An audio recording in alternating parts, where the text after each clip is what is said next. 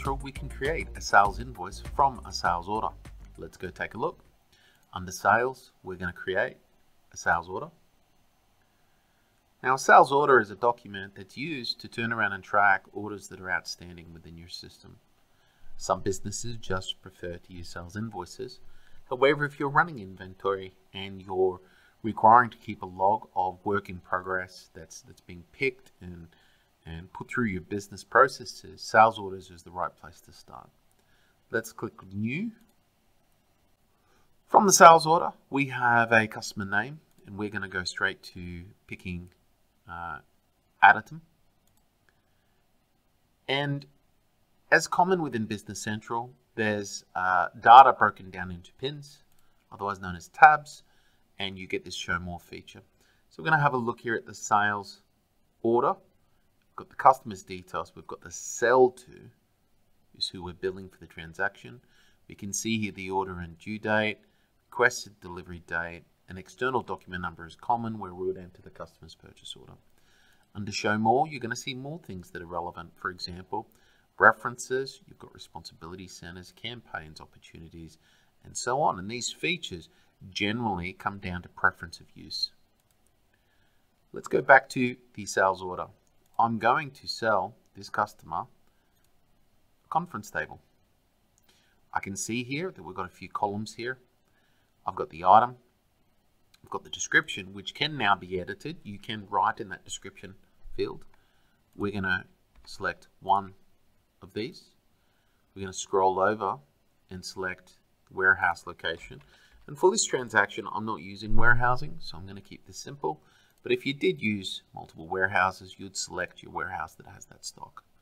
The unit of measure, the tax that's applicable for this transaction. We can see the unit of measure, and we can see the unit price excluding GST. A few other things that are a little bit different to a sales invoice now is that you can see quantity to ship, quantity shipped, quantity invoice, and quantity invoice, quantity to assign, quantity assigned. We can see also posting dates. We can also see our dimensions that are added here. All right, going down a little bit further, common theme here to do with sales documents is a discount amount underneath the totals. Underneath the invoice details, we can see the currency of this transaction. We can see payment terms. We can see posting groups, etc. As we go further down, we can look at the shipping and billing, and this is where we can change to an alternate delivery address that belongs to the customer. I'm going to set this address here. Okay, and right now we've got the address, but I want more information, so I'm going to show more. And depending on your workflow and whether you have a warehouse management system, you might want to say how it's being shipped.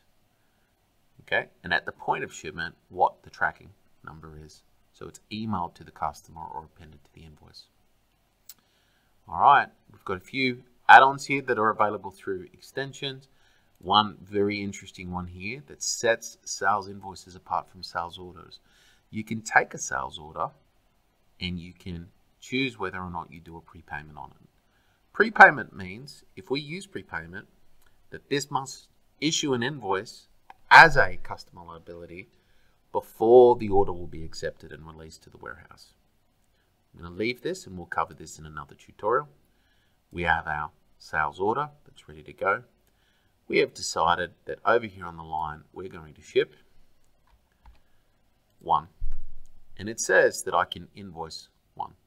The sales order gives us the ability to post.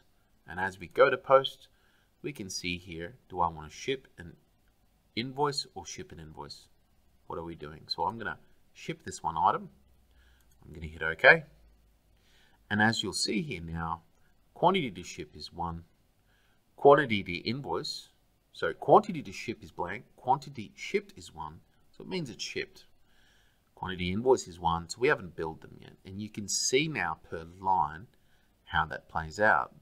Now in the scenario where we reopen this transaction and we decide to add a few more of these conference tables because they love them. And we're going to ship 2 and 3. We have ourselves now a bit more of a comprehensive transaction that we can see here. I'm just going to set the GST to GST10 just because I'm in Australia. That's weird. All right, now here we're sitting here and we've decided that we've got 2 items on the second line and 3 on the third.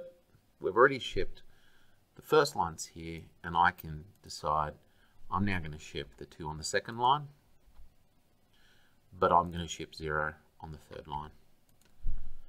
Okay, and we can go post, post, ship. If we hit ship and invoice, it's going to invoice 3 units just here. So let's do that. Hit OK. You'll notice now this is all been quantity shipped, quantity invoiced. We're now going to put the 3 units here to ship, and there's 3 to invoice. And again, posting, I could do that as a shipment, I could do that as an invoice altogether. Now, depending on your implementation, we usually will configure that on trigger of shipment, the customer receives a shipping docket via email, and on process of invoice, the invoice is sent automatically to the customer.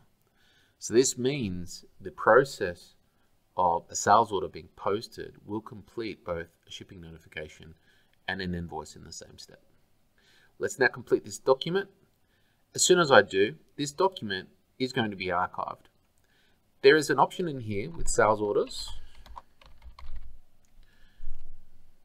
Within your sales and receivables setup to have archives. Traditionally, a sales order, when it's completed, is deleted. I'm going to turn on archive sales orders, archive return orders.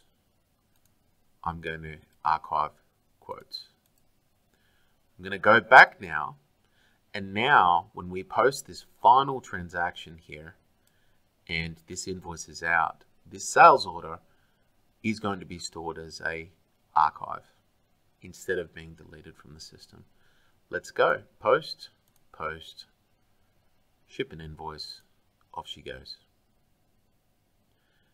That document is now gone. It's no longer a sales order, and you can search